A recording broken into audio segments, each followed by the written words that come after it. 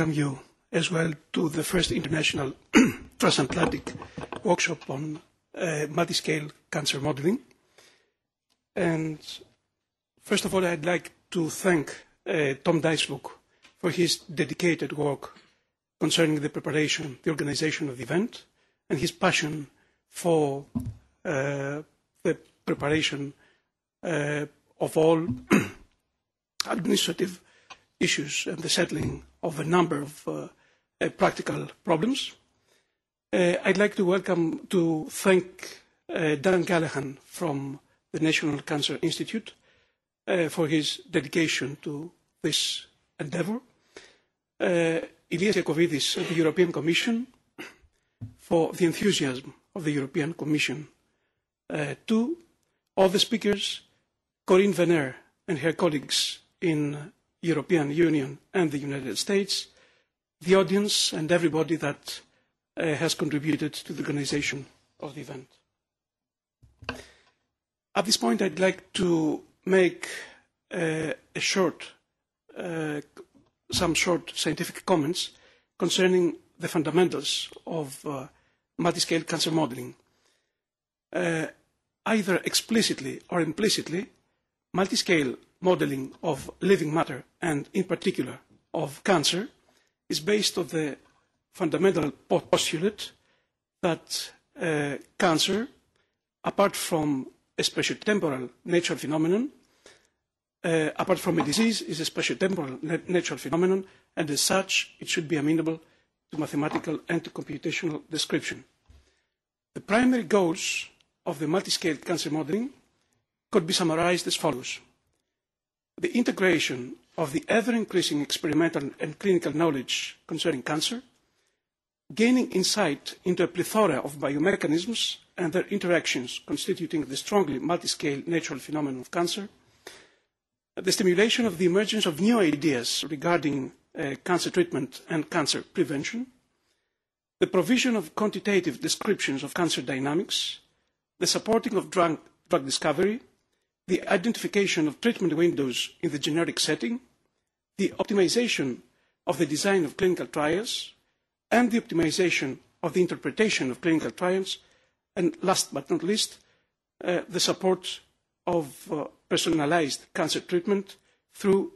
the in silico experimentation, which is actually the main theme of the emergent scientific, technological, and medical domain of in silico oncology. There are two sine qua non conditions for the eventual translation of cancer models into the clinical practice.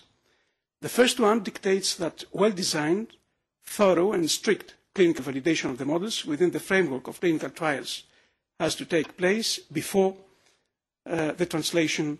of the models into the clinical practice. The second one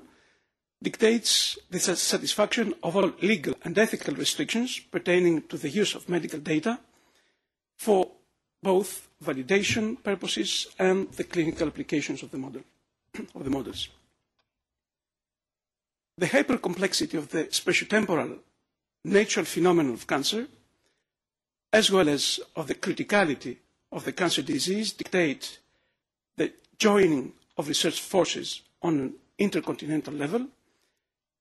intercontinental networking, and the globalization of cancer research.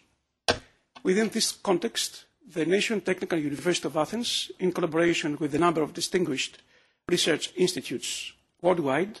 has initiated a series of workshops concerning in silico oncology. The third and last one took place in Istanbul, in Turkey, about a month ago, and this series of workshops has been technically supported by the Engineering in Medicine and Biology Society of the Institute of Electrical and Electronics Engineers. Just to give a hint of inspiration, I would like to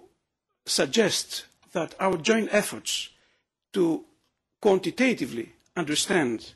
and simulate the natural phenomena of life could be seen as the continuation of the well-known book written by Isaac Newton of which the title is The Mathematical Principles of Natural Philosophy. I think that it's time that we started working for the second part of this book concerning living matter, because up to now neither the Newton's book nor the amendments made by quantum mechanics physicists, Einstein and the modern high energy physicists have addressed living matter. And definitely cancer must be one of the chapters of the sections of the book. Last but not least, I would like to point out that apart from the many aspects of the development of multi-level models of cancer and other diseases as well, we should always bear in mind that the central goal of our joint efforts is to achieve less pain and more life for the suffering cancer patients. Thank you very much and enjoy the workshop.